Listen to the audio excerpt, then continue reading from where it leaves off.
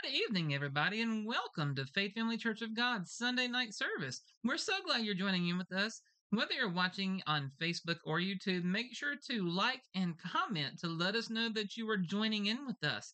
And if you're watching on Facebook, make sure to share this on your Facebook page and on community pages that you're a member of. And also, if you're watching on YouTube, make sure to share this with your family and friends. Send them the link so that they can see this video because social media is a very important aspect of witnessing and ministry, whether it is Facebook or YouTube, because everybody has some kind of access to some form of social media, right? So, yes, this is a very important aspect of witnessing and ministry by sharing this on your page and with your family and friends to get the word of God out to those around us. All right. And if you're watching on YouTube, don't forget to click that subscribe button and then click the bell for notifications when we go live and post new content because there's always something awesome happening at Faith Family Church of God. And we never want you to miss out. So make sure to click that subscribe button and then click the bell for notifications. Before we go into our word tonight, let us join together in prayer. Would you join me? Father, in the name of Jesus, we come before you. We just thank you for this day. We thank you, God, just for bringing us together once again to be in your presence, in your spirit, and Lord, to glean from your word.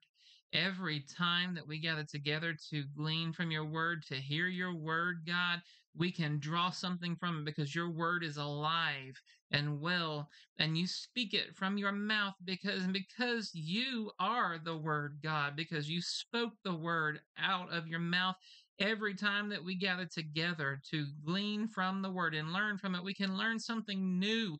It can help us, draw us closer to you, make us stronger in you, give us fresh breath, new life, God. Every time we open up your word together and we read from it, we can learn something new that will draw us closer to you, make us stronger in you, God.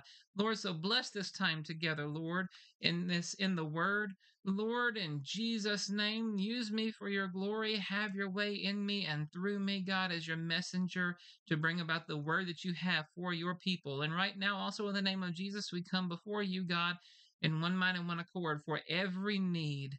God, touching on every need that we have been praying over Sunday mornings and then on prayer on Monday nights, and even in our own private time, wherever we are all throughout the week, God, when we bring our needs to you, God, you know whatever the need is, we lift it up to you, the author and the finisher of our faith, trusting and believing that every need shall be met according to your will and for your glory, God, as we trust and believe and give our needs to you, God, and speak them to you. You already know what they are, Lord, but as we bring them to you, God, we're bringing them to you in an act of faith, God, trusting and knowing that you are God and that you are provider. You are everything that we have need of, God. So it's just a matter of us bringing it before you and trusting in you, God, letting you have your way, Lord, and that you would do mighty things, God. We know that these things shall be met according to your will and for your glory, God. Have your way in each and every need. Meet every need for your glory, God, no matter what the need is, spiritual, physical, emotional, financial blessings in homes, marriages, families, in school, and on jobs and careers, God. No matter what it is, we know that you have the answer and you are the answer, God. So we just ask that you move in a mighty way in every situation, in every heart, every soul, every life, every need, Lord, and just again have your way in this word tonight. Draw us closer to you. Help us to hear this word, God, and to take it into our hearts and souls and spirits, Lord God, that it would not be stolen away from us by the enemy, but that it would just sink deep within us and that it would cultivate us, draw us closer to you, make us grow in you, Lord God. Lord, in Jesus' name we pray. Have your way. In Jesus' name we pray. Amen and amen. All right, guys. So, the last time Sister Brenda began our study on the book of Acts, and she led us through verse 11 of chapter 1. Sister Brenda reminded us that when Jesus was first put into the tomb, the disciples were definitely in a what now situation. They were mourning and they didn't understand why Jesus was the Son of God, yet put into a tomb dead and lifeless. They thought, if he was the Son of God, why is he like this? She reminded us that Jesus showed himself to them and proved to them time and time again that he really was alive when he rose from the dead, and that he was the same Jesus that they knew from before. And he taught them about the kingdom of God. She reminded us that when we find ourselves in what now situations, we need to remember, like he was showing them here, that he is the same yesterday, today, and forever. He will always be the same. No matter what situation or circumstance we find ourselves in, and no matter what the world gets into, Jesus is always Lord. He's always going to be the only way to God and to heaven, and his word is always the truth. She reminded us that Jesus taught his disciples for 40 days before he ascended into heaven. See, he had to lay the groundwork of things pertaining to the kingdom of God. He knew that they would need to focus on the kingdom of God and the king of the kingdom, especially when they entered into more seasons of what now in their lives, no matter what came their way. And she reminded us that no matter what happens in our lives and in all around us, we need to remember the king and his kingdom. And Sister Brenda reminded us that Jesus reminded his people of the promise of the Holy Ghost who was coming in order to transition them from being dependent on seeing him in the physical to knowing him in the spiritual things and seeing beyond this physical frailty. And she reminded us that the Holy Ghost was given to the early church, yes, but he is also given to you and to me if we will just accept his gift. And we need the Spirit of God, church. We need the Holy Ghost to fill us and refill us time and time again. We need to yield to him. We need more of him as his Spirit gives us the power to pray for the lost and for those who have needs. His Spirit gives us the words to say to those who need to know that Jesus is real and he loves the lost. And his Spirit will empower us to go and to share what he has done for us. That's the recap from last time. So tonight we're going to continue our study, picking up with Acts chapter 1, verse 12, going through the end of the chapter to verse 26. So let us read and then we'll break it down. Acts chapter 1, verses 12 through 26 reads, Then they returned to Jerusalem from the mount called Olivet, which is near Jerusalem, a Sabbath day's journey. And when they had entered, they went up into the upper room where they were staying. Peter, James, John, and Andrew, Philip and Thomas, Bartholomew and Matthew, James the son of Alphaeus, and Simon the Zealot, and Judas the son of James. These all continued with one accord in prayer and supplication with the women and Mary, the mother of Jesus, and with his brothers. And in those days, Peter stood up in the midst of the disciples. Altogether, the number of names was about 120, and said, Men and brethren, this scripture had to be fulfilled, which the Holy Spirit spoke before the mouth of David concerning Judas, who became a guide to those who arrested Jesus. For he was numbered with us and obtained a part in this ministry. Now this man purchased a field with the wages of iniquity, and falling headlong, he burst open in the middle, and all his entrails gushed out. And it became known to all those dwelling in Jerusalem, so that the field is called in their own language Achel Dama, that is, field of blood. For it is written in the book of Psalms, Let his dwelling place be desolate, and let no one live in it, and let another take his office. Therefore, of these men who have accompanied us all the time that the Lord Jesus went in and out among us, beginning from the baptism of John to that day when he was taken up from us, one of these must become a witness with us of his resurrection. And they proposed two, Joseph called Barsabbas, who was surnamed Justus, and Matthias.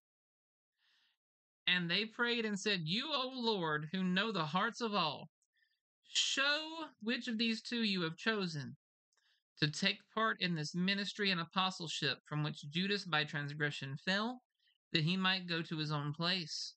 And they cast their lots, and the lot fell on Matthias, and he was numbered with the 11 apostles. Okay, it's a lot of scripture, but let's dive on in. So, verse 12 says, then they returned to Jerusalem from the mount called Olivet, which is near Jerusalem, a Sabbath day's journey. So we see that after Jesus had ascended into heaven, the disciples followed the instructions that were given to them. And see, this was notable obedience. They returned to Jerusalem from the mount called Olivet, which is also known as the Mount of Olives. We are told that this distance between the Mount of Olives and Jerusalem is a Sabbath day's journey.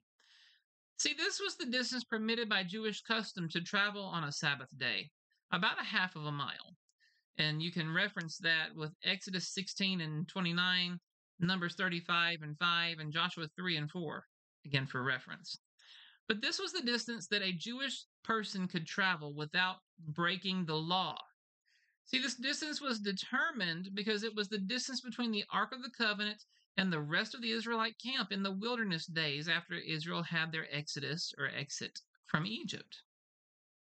The idea here was that every person within the camp or within the city would be close enough to enter the center of worship to take part in the services without having to travel so great a distance that the Sabbath would become a harried and busy day. However, this law, although noble in intent, was soon abused by strict legalism. So there's a little bit of background on the Sabbath day's journey. And verses 13 and 14 says, and when they had entered, they went up into the upper room where they were staying, Peter, James, John, and Andrew, Philip and Thomas, Bartholomew and Matthew, James the son of Alphaeus, and Simon the Zealot, and Judas the son of James. These all continued with one accord in prayer and supplication with the women and Mary, the mother of Jesus, and with his brothers.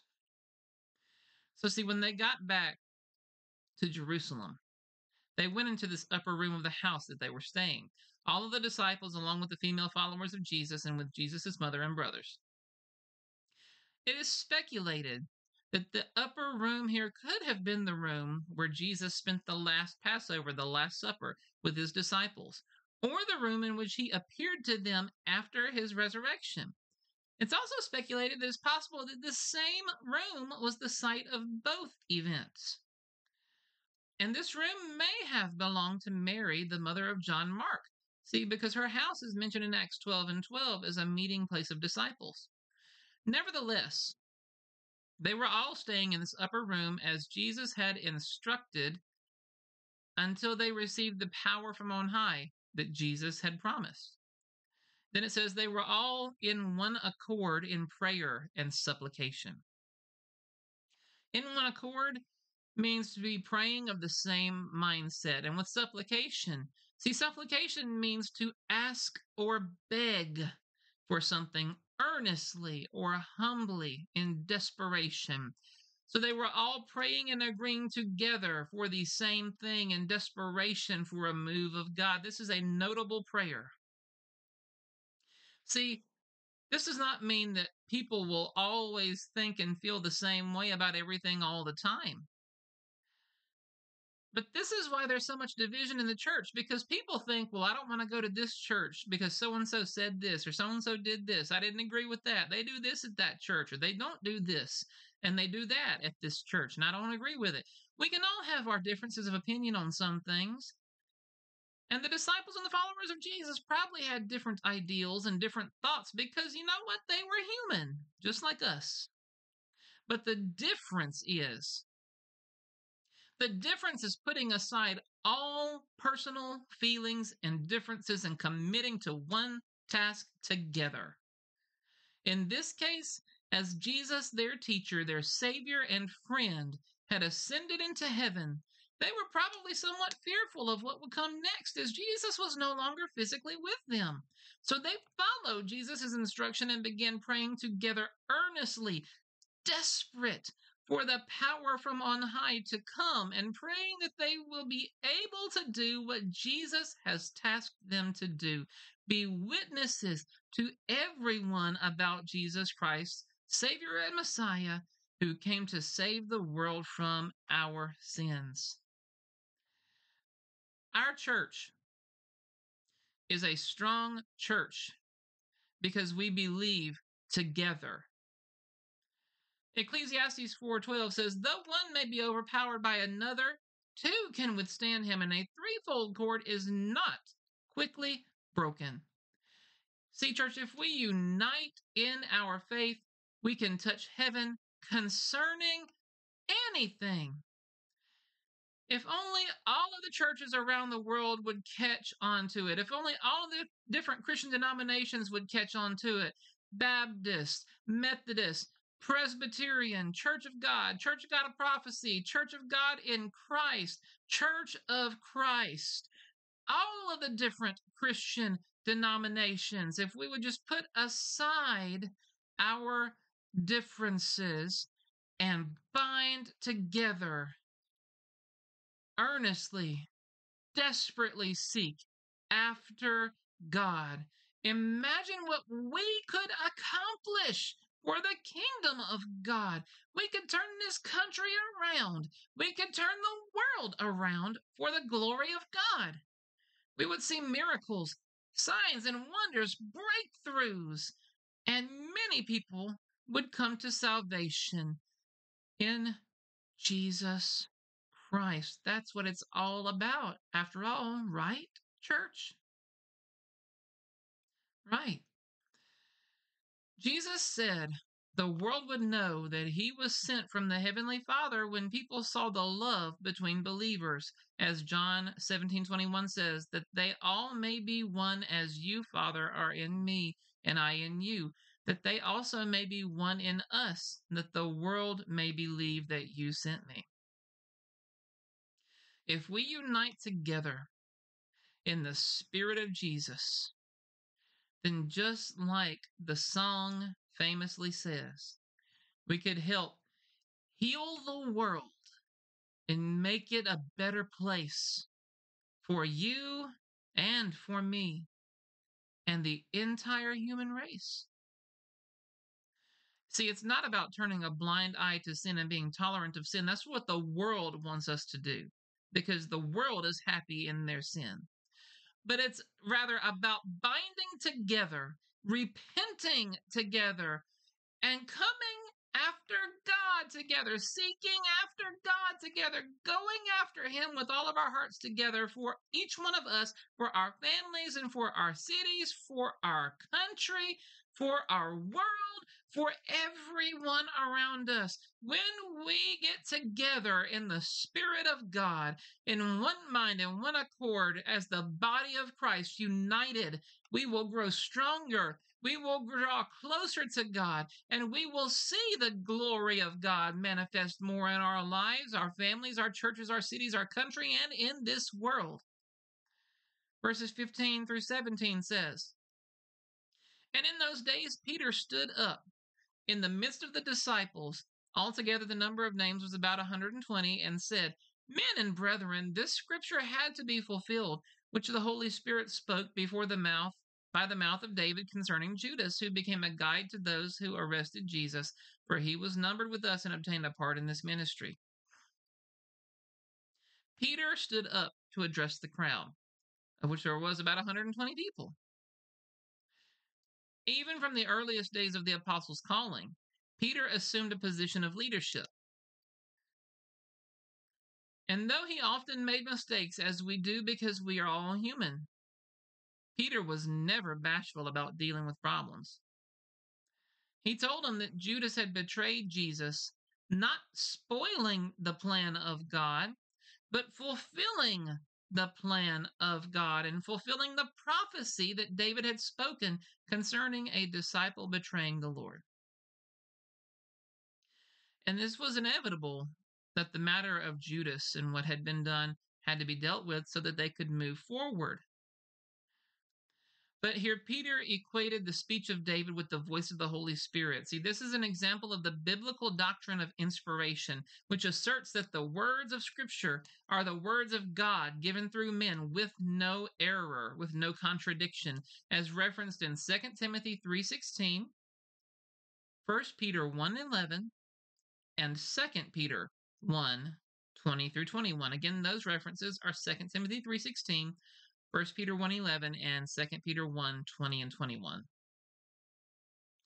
Verses 18 through 20 says, Now this man purchased a field with the wages of iniquity, and falling headlong, he burst open in the middle, and all his entrails gushed out. And it became known to all those dwelling in Jerusalem, so that the field is called in their own language Akel Dama, some people say, but it's actually probably Achel Dama. That is field of blood. For it is written in the book of Psalms, Let his dwelling place be desolate, and let no one live in it, and let another take his office. So Peter now tells how the money, the 30 pieces of silver that Judas had betrayed Jesus for, was used. It was used to buy a field. And since the money legally belonged to Judas, the priests that had purchased the field purchased it in Judas's name. And Peter explains the death of Judas, letting the crowd know that Judas fell from the tree that he hanged himself on, falling headlong, and when his body hit the ground, his stomach burst open and his innards gushed out. And for this reason, as well as because of the blood money that Judas had gained for betraying Jesus, this is why the field was called Akel Dama, the field of blood. This place would become a cemetery for the poor, to fulfill scripture in Psalm 69 and Psalm 109, where this place would be desolate and no one would live in it. Peter also used these two psalms for the basis of beginning the process of choosing another to take Judas's position amongst the apostles. Verses 21 through 26. Therefore, of these men who have accompanied us all the time that the Lord Jesus went in and out among us, beginning from the baptism of John to that day when he was taken up from us, one of these must become a witness with us of his resurrection. And they proposed two.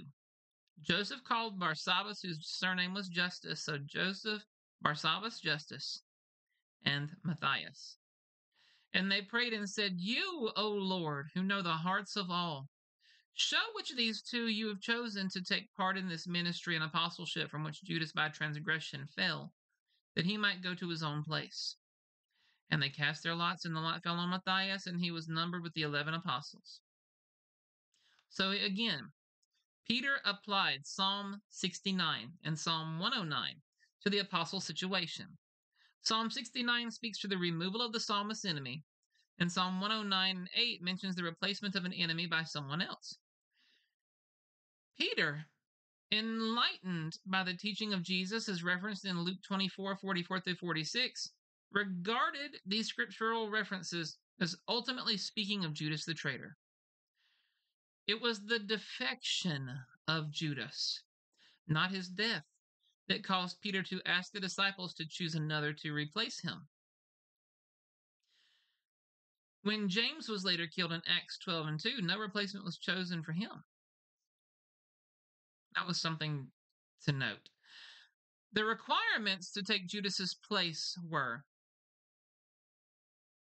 his replacement must be someone who was with them from the time Jesus was baptized by John all the way to when Jesus ascended up into heaven. So again, he must be someone who was with them from the time that Jesus was baptized by John all the way to when Jesus ascended into heaven. They had to be an eyewitness to the miracles and teachings of Jesus. And the next requirement was that they had to be an eyewitness of Jesus' resurrection. With these requirements, they had two candidates set before them. Again, Joseph, Barsabbas, Justus, and Matthias. So the disciples said, Lord, you know all things, so you decide. Show us which of these two you've chosen to take part in this ministry and apostleship. And they cast their lots. We know it as rolling the dice. It was customary for the Jewish people to determine the will of God on certain questions by this method. See, this was notable reliance on God. Though they were not yet filled with the Holy Spirit, they still wanted to choose a method that would make them rely on God to determine the outcome. The names of the candidates were probably written on stones and put in a jar that was shaken until one of the names fell out. The name that fell out of the vessel would be the one that God had chosen to take the place of Judas. But see, the fall of the lot was not determined by chance. but rather determined by God's sovereignty. As Proverbs 16:33 says, the lot is cast into the lap, but its every decision is from the Lord. So the Lord chose Matthias to replace Judas. And see, some people may be like, why were they rolling dice or casting lots to determine this? That doesn't seem right. However, they did so earnestly trusting that God would determine the outcome. This was much better than what people rely on today, relying on their own emotions, their circumstances, their feelings, or their fleshly desires. Relying on those things can get us in trouble. But how much more different would our lives be if we went to God in prayer over every situation, every choice, every decision? Remember that the apostles were in unforeseen times. Their friend, their teacher, their confidant, and savior was no longer physically with them. They probably felt lost, not knowing what was coming next. So, with them not knowing what would come next, they hung onto Jesus' instruction. They waited together and they prayed for God's guidance and for the Helper, the Holy Ghost, who would come and equip them for their everyday lives from this point forward, equipping them for ministry and witnessing, equipping them to be able to withstand attacks from the devil, and equipping them to truly be Christians, Christ like followers. And, church, as we close tonight, we need to follow the example of those in the upper room for our own individual lives as well as for each other, for our churches, for our cities, for our country, and our world. We need to bind together in faith, one faith in Jesus, one Lord, who is Jehovah God and Jesus Christ, and one mission to spread the gospel of Jesus Christ and the love of God to all who would receive it everywhere we go across the globe. If we united together, my goodness, if we united together, there's no telling what we could do. Rather, not even what we could do, because it's not about us, but what God would be able, what He would do through us, how this world would change for the glory of God. So, yes, we need to follow the example of those in the upper room and bind together, put aside differences, and just focus on God and His Word and His instruction and pray together earnestly, desperately for us and for our lives and our families and our nation and our world. What do you have going on in your life that you really need God to move in a supernatural way about? Again, if we would earnestly pray on these things and support one another and help one another seeking after God together and block out distractions, block out disturbances, and anything that was not wholly pleasing or acceptable unto God, we would truly begin to see God move mountains in our lives and in our families' lives and in this world. So, church, will we become resolute to obey instruction of Jesus, to wait on the Lord, and pray about what we need, and pray about our country, pray about our world until we see God move? Will we unite together? That's why this background tonight was chosen. You see how everybody is standing here united, hand in hand, in prayer. They're in the same mindset, one mind, one accord.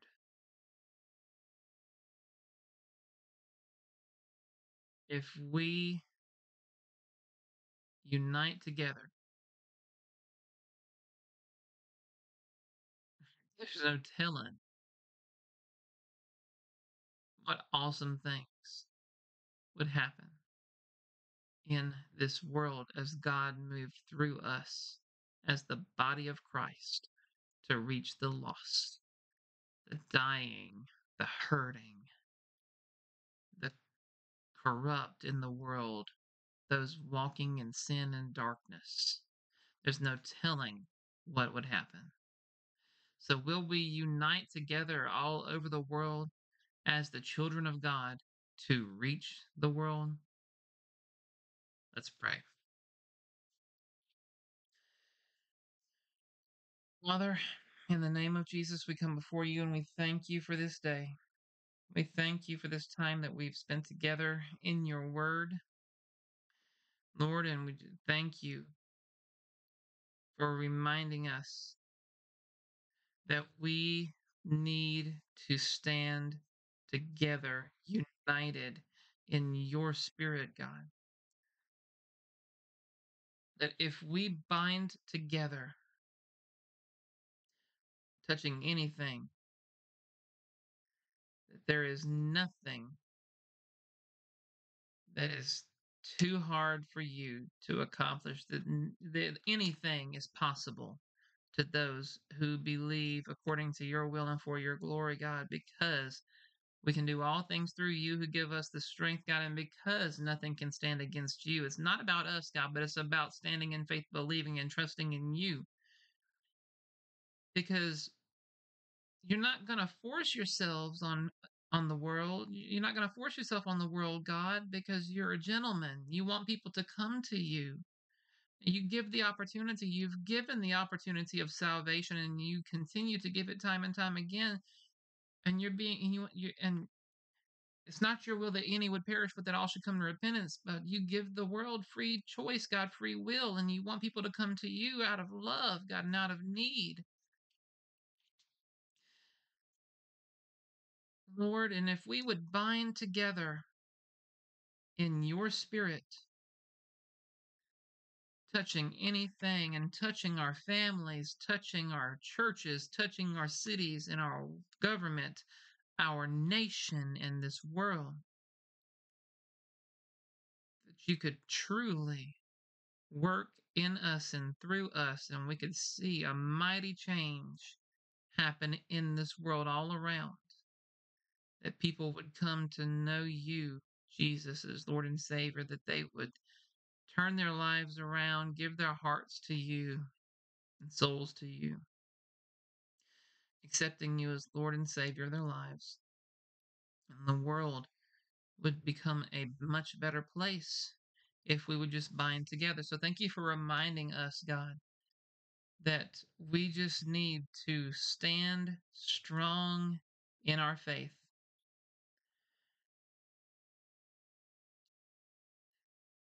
Lord, even if it's something that we're going through in our personal lives, on a daily basis, or, you know, whatever the case is, even if we would just stand resolute in our faith, earnestly seeking after you for our situations, then we would truly see miracle signs and wonders in our lives and in our family around us, God, every way, every aspect of our life.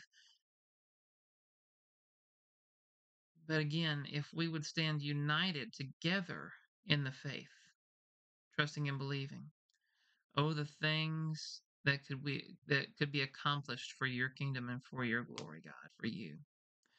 So again, help us to stay humble before you always. Help us to earnestly seek after you more and more each and every day, studying your word, praying to you every day, being in worship to you every day. And let us bind together, not as necessarily different denominations, different names coming together, but just as Christians, as children of God. It's not in the name of a church that salvation comes. It's not in that way, but it is through you, Jesus Christ, that we have salvation. So help us to put aside differences amongst denominations in Christianity and help us to bind together in the name of Jesus Christ, Savior, Messiah of the world. And as we bind together in your name, Jesus, let us stand strong in the faith, knowing that you can do all things, and that as we touch together on any one thing, we can claim the scripture that it shall be done by the Father, and that when two or three or more are gathered together in your name, you are in the midst of us, Lord. So help us to bind together in your presence, in your spirit, in your name, Jesus. Not by our might, but by our power, but by your spirit, Lord, and just help us to do your will. Use us for your glory as the church, as the body of Christ, to do the work you've called us to do and to bring in the harvest of souls so that they can see you, Jesus Christ, as as ultimately who they need in their lives, as Savior of the world, that they would dare open their hearts to you and accept you into their hearts and souls as Lord and Savior for the forgiveness of their sins. Because we have all sinned and we've all fallen short of the glory of God. We're all in need of a Savior. And there's coming a time where it will be too late to accept you. And Lord, but again, it's not your will that any should perish, but that all should come to repentance. So again, help us to be united together in the faith for your will and for your glory, for your kingdom, God, so that we can win lost souls for you and help each other on our journey as we all seek to make it to heaven together. One glad day to be with you for eternity. We thank you, and we give you all the glory, all the honor, and all the praise for it, God. And it's in Jesus' name we pray. Everybody says, Amen and amen. Love you guys. I just love when we can get together in the presence of God to discuss the Word of God, to eat of the Word of God. It's what we need. We need fellowship in the Word. We need fellowship together. We need unity all around the world. Because the devil is roaming about like a roaring lion seeking whom he may devour, and he is more active now than he has ever been. And so let's just bind together in our faith and help one another, support one another, and let us pray on these things and let us pray for again, our families, our churches, our cities, our governments, our nation, and our world. Remember that tomorrow night, which is Monday night at 6 o'clock, we have online prayer. So again, Monday night, 6 o'clock for prayer. Send your prayer requests into us online via the usual means. Facebook is the Faith Family Church of God Facebook page. And if you're a member of our church, it's the FFCOG family page. And also through Sister Marsha's groups, the special spoken and spoken prayer request group and the Lord is my shepherd encouragers group.